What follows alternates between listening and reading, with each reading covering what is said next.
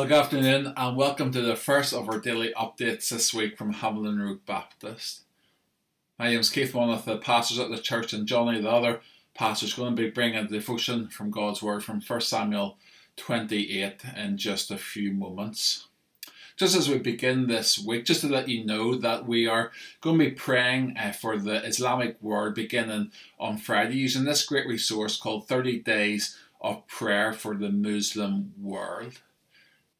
Many of you will know that Ramadan begins on Friday, a month of prayer and fasting for Muslims where they seek to encounter God. And it's our prayer that they would encounter the true and the living God through Jesus Christ, who is the way, the truth and the life. So if you would like to pray intelligently at this time, do connect through the 30 Days of Prayer website and be praying at this time. For any of you who are Hamilton regulars, Johnny is going to be producing his monthly newsletter, and that's going to be in your inboxes on Wednesday. So do look out for that, Johnny's monthly newsletter on Wednesday. Over to Johnny now, who's going to bring a devotion from God's Word. As we close the book of 1 Samuel today, it's like watching the life of David and the life of Saul on a split screen. Saul's ministry as king had started so well. He was anointed by Samuel the prophet in 1 Samuel chapter 9. And he had loved the Lord, he had served the Lord, he had followed the Lord. But tragically, as Saul gets older, he grows proud, relying on his own strength, his own wisdom, his own might, his own power, and gradually stopped listening to the prophet Samuel. Samuel was one who knew the Lord so well and spoke with prophetic insight, not just to Saul, the king of Israel, but to the whole nation of Israel. Saul is in a downward spiral here towards the end of 1 Samuel. And yet on the other side of the screen, here is David, the king-elect, the one whom God has chosen. God has rejected the kingship of Saul and is making a way for David to come to the fore. But we learn one last lesson from the life of Saul. As an older man, he does not finish well. He has stopped listening to the Lord. And what jumps out to me in 1 Samuel 28 is that Saul, instead of listening to God, tragically listens to mediums and spiritists. And let's hear what happens in 1 Samuel 28. He goes to the witch at Endor because God has stopped speaking to him. There are severe consequences for Saul's sin.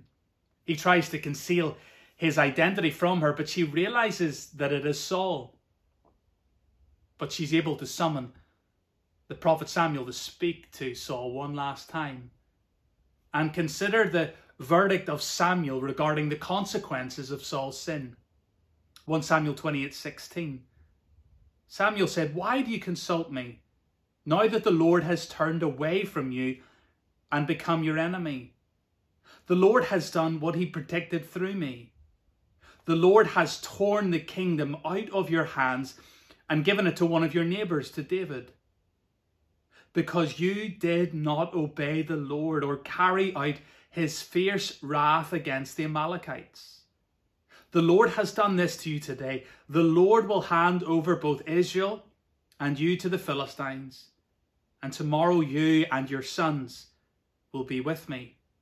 The Lord will also hand over the army of Israel to the Philistines."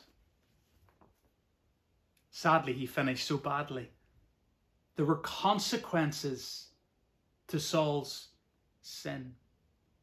And as I observed that this morning, I thought about my life and your life. If you're a Christian, there are consequences to our sin. And yet, in the midst of the consequences to our sin, we can find grace. Not through Saul, who was a failed king. Not through Samuel, who was a great prophet in his day.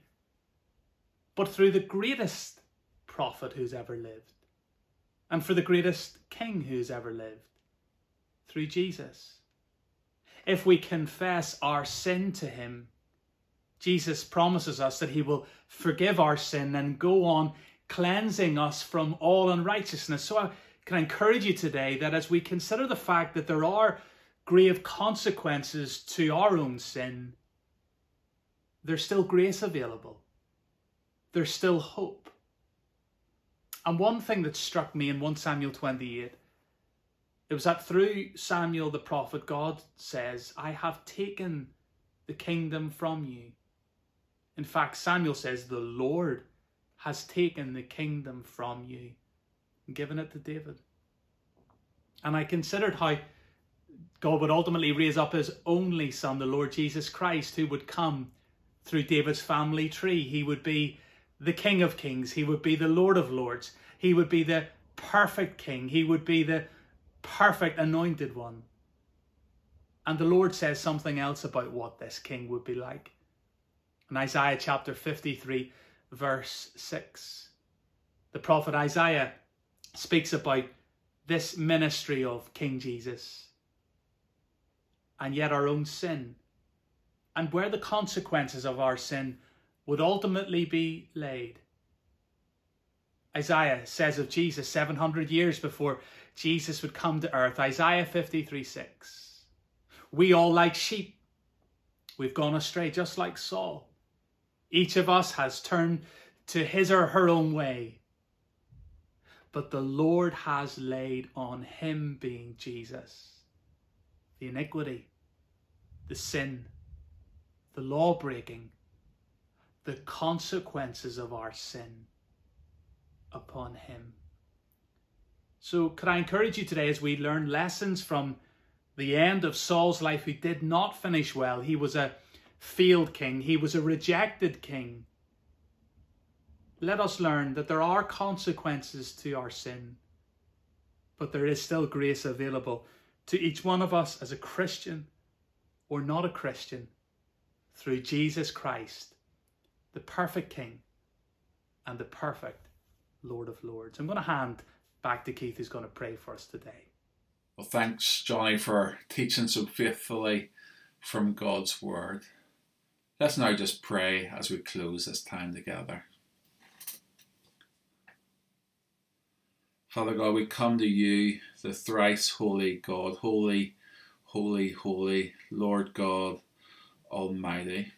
Father, we recognize afresh this morning that you cannot stand sin in your presence.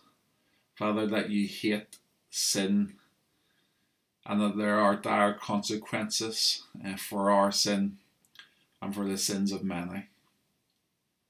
Father, today we recognize your holiness afresh, and as we compare ourselves to that, Father, we do see our unworthiness and our sin and our need of our Saviour. And Father, we thank you so much for sending Jesus to be the sin bearer, the one who would take away the sin of the world, of all who would ask.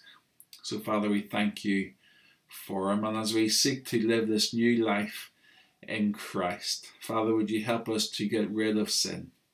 Father, would you help us to fight sin in our own lives, to be killing the sin that remains, that we would be holy just as you are holy. We do pray, even as we consider beginning to pray for the Islamic world on Friday, Father, we pray that many would come to know Jesus Christ as their sin bearer in these days, that they wouldn't be waiting into the judgment day to see if good would outweigh bad, but they would see and marvel in the grace of the Lord Jesus Christ. We pray this all in Jesus' name. Amen. Well, we hope we have a good rest of the day, and we look forward to seeing you throughout the rest of the week.